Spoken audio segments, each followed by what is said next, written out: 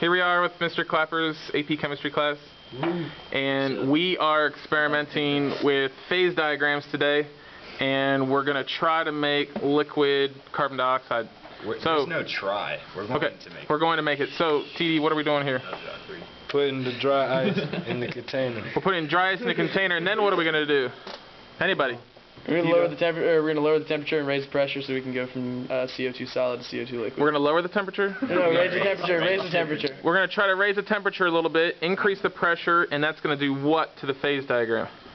Make it a liquid. It's going to raise the pressure line up. It's going to try to make it a liquid. Okay, so let's do this. TD. Let it up.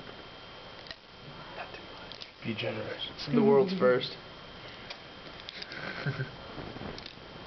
Okie doke, that should be good. Maybe a little bit more. Can't be. So, Just a tad. You can never have too much. That's good. Cap it up. That's good. There you go. There you go. Cap it up. Less is more. TD, Less this is is more. just going to be on him. Alright, it's your Operation Human Body shit.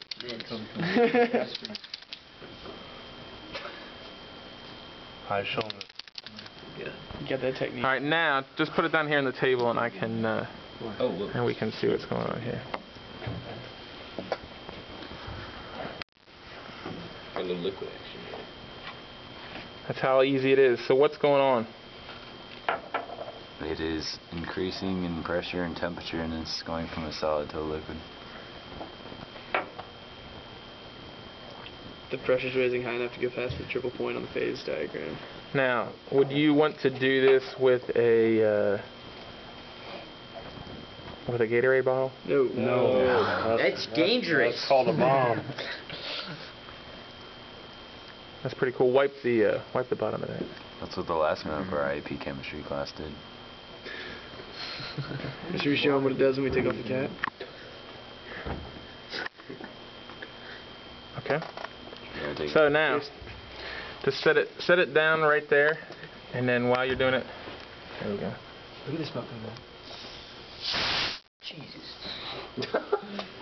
God, that was awesome. Boom. Nice. Whoa. Thank you, ladies and gentlemen. Straight back to the Look like a diesel.